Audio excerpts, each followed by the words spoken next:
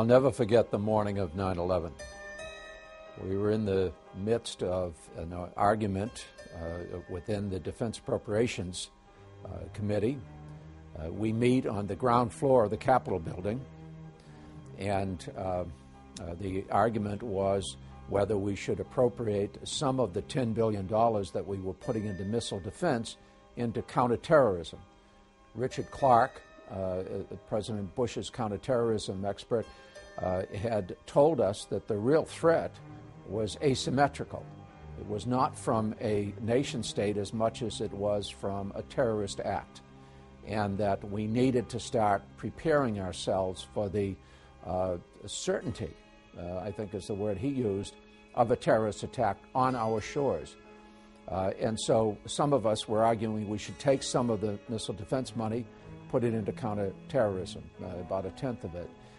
In the midst of that argument, we heard a lot of commotion outside the hearing room. We're on the main corridor of the Capitol on the ground floor, and it seemed like there was a crowd surge going by outside the door.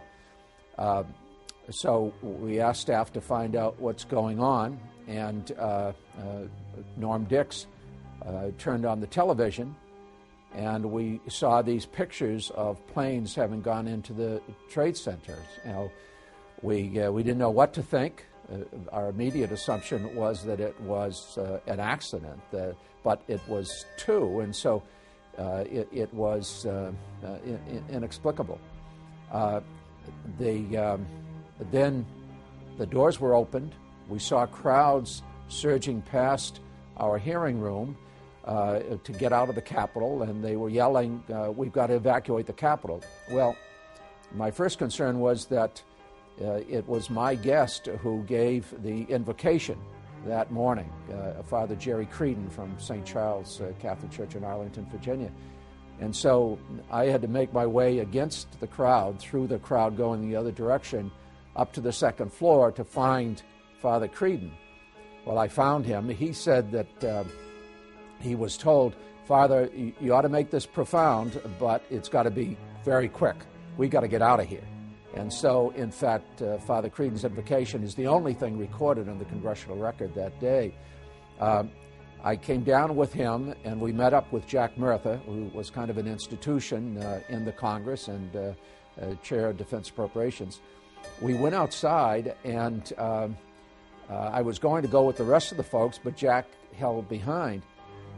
He said, let's let the crowd clear. We could see that there was a great deal of smoke coming from the direction of the Pentagon. We were told that there was another plane headed to the direction of the Capitol. It turned out that plane was simply off course, but there was a plane, and ironically, it was over Jack's congressional district in Pennsylvania.